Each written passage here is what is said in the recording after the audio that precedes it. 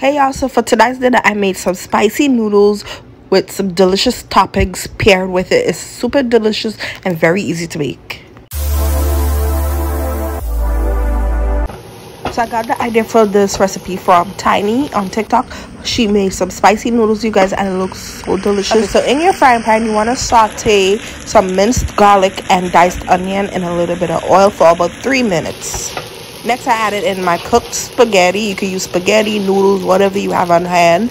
Cook it following the package directions, and then you're going to add it to the pot. Give it a good mix to combine the onion, garlic, and spaghetti together. Next, you're going to add all of the ingredients I'm showing you into the spaghetti. So, soy sauce, fish sauce, sesame oil, hot chili oil, and crushed red pepper flakes. That's what's going to give the noodles the spiciness. So, the more you add, the spicier it will be. So, keep that in mind. And I also added a little bit of brown sugar. You'll see me add it in a second in the video. And then you're just going to mix all of these ingredients with the spaghetti until it's well combined. Next, you're going to let the spaghetti cook for about 3 to 4 minutes so that it can be fully coated with the sauce.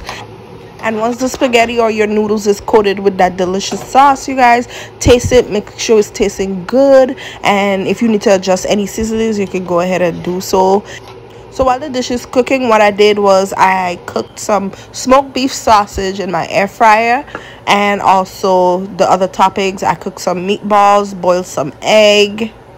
Once the spaghetti is done, you're going to serve it on your plate. Add all of those toppings, some meatballs, some smoked beef sausage, some sliced up scallions, some cucumbers on the side. You can drizzle some more of that chili oil on there, you guys, and it's going to be one of the best quick meals, one of the best noodle recipe you ever had. It's super delicious and comforting.